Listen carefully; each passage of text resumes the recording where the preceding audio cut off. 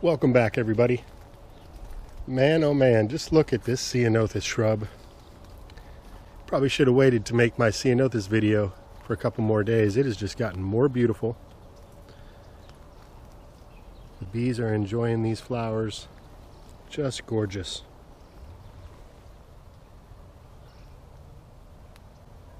Anyway, I hope everybody's having a wonderful day today. I've got an update video for you in regards to some seeds that I had started in my mini outdoor greenhouse that I built about a month and a half ago, mid-February. I planted out some hollyhock seeds.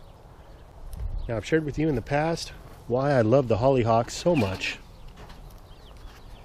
because the entire plant has edible uses, the leaves especially, but the roots, the flowers, the stems, everything can be enjoyed. And we have been consuming some of the leaves as of late. Here's one of those hollyhocks that we have that's perennialized in the garden. These leaves are all beautiful and healthy. These plants will be flowering soon. And here are some more hollyhocks. And you can't even tell that we've been harvesting leaves off of them. They keep flushing out an abundance of these leaves. We like to use them as part of a green mix. So just pick different random edible greens and use them in our dishes. And this one is getting really close to flowering. Eventually, this plant right now is about 3.5 feet. It's going to get about 6 feet tall. And here's a couple more that perennialized in the garden with a backdrop of rosemary, wonderful culinary herb, which is in flower at the moment. But there are many different varieties of hollyhock, and they range in size and color. But some of these plants are now ready to be transplanted, even though they look small. I was looking at it earlier, and you can see how the roots are now starting to poke out of the drainage slit there.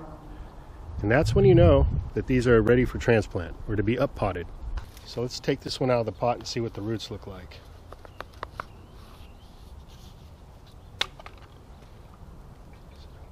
So we got some beautiful roots on these seedlings.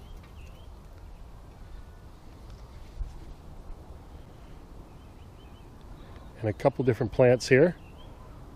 Anywhere you feel like you could use a splash of color or a little bit of dimension in the garden is a wonderful spot to plug in some hollyhock. I think perhaps over here by the pomegranate tree, we've got a little opening right down in here. Let's use the good old 𝗙𝗏𝗁𝗁. Take a little piece of soil out here.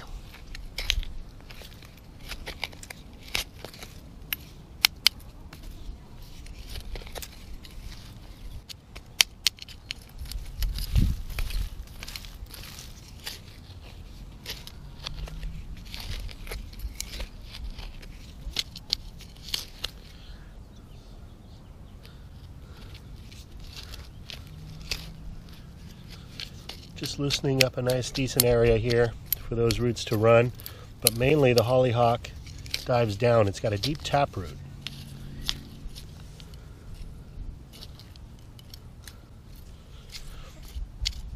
Which means that it's able to mine up minerals deeper down into the soil where other plants' roots aren't able to reach.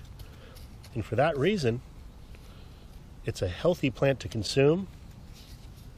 And it's also a wonderful plant to produce some chop and drop in the garden, as the foliage is going to contain some of those minerals that it mines from deep down. And so when you chop it and drop it as a mulch around your plants, you bring those minerals towards the surface, and as they break down, they will then feed the upper layers of your soil.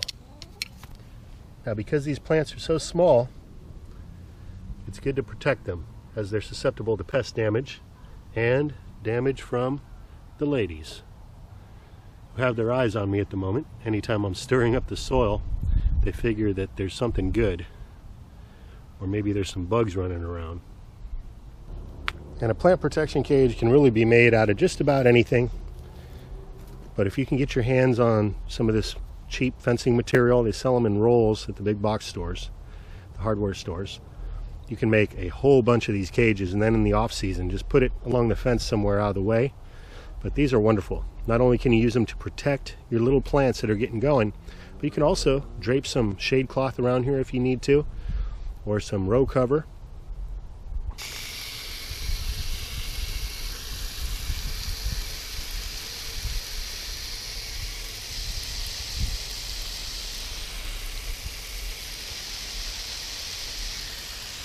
And that's all there is to it. I'm going to have fun now for the next half an hour while I still got some daylight, and plant out a few more of these, just dotting the landscape with the wonderful, useful hollyhock flower.